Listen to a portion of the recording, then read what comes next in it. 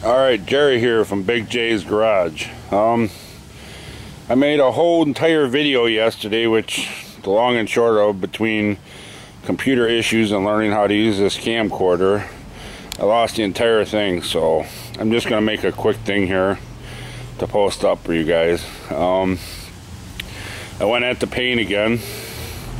That view you're seeing is actually a reflection off of where I did. So, I mean, the tree there, it's kind of hard to see it, but right here it transitions. I went into what it looks like the last time here, and then right here and up is still from the 3000 grit sandpaper. You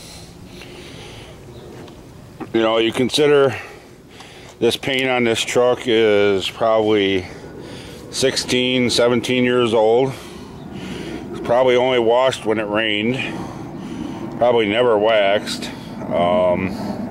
That yellow pad on there, which is a little more aggressive than the one I was using with the polish originally. And I think it looks pretty good considering all that. So it's kind of really zoomed in there, trying to let you have a good look at the paint. But like I said, you can't really see much. Over here is kind of what the hood looked like before. We all remember that. This was the earlier test area here. You know, this where my hand is, that's where we used turtle wax scratch remover. This was just mother's up here. This over here was completely untouched. So that, and up to this point right here over, is pretty good indication of what the paint used to look like. You know, I mean, there's, you can see the house there. So the other thing was, I was gonna try out my hammers and all that I had bought hammer and dolly set on, like that dent there, right here. There's one up here somewhere, right here. There's another one right here. Well, of course, there's another one here. On the other side of the hood, there's some kind of support mounted, so you can't get to the back side of it with a dolly. Now, where that lighter is laying, I don't know if you can see it. There was originally a little dent somewhere in here. So I got out my new hammer and dolly toys and thought, well, let's see if I can get it out. It was the one spot I could get to.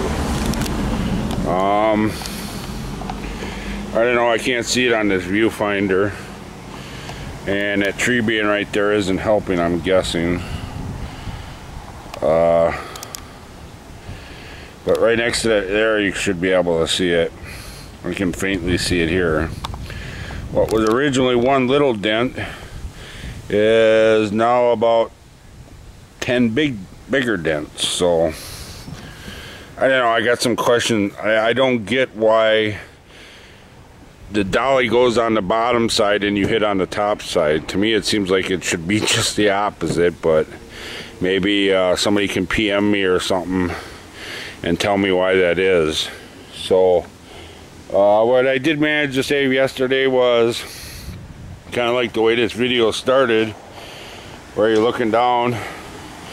That's actually the hood of the truck, and I mean, you can see that tree above it clearly. Well, I got a picture of the clouds in my hood, and you can actually see right where I polished to where I stopped polishing. There's a clear line, so I had that on the bottom of this video. But this is Jerry for Big J's Garage. I'm out.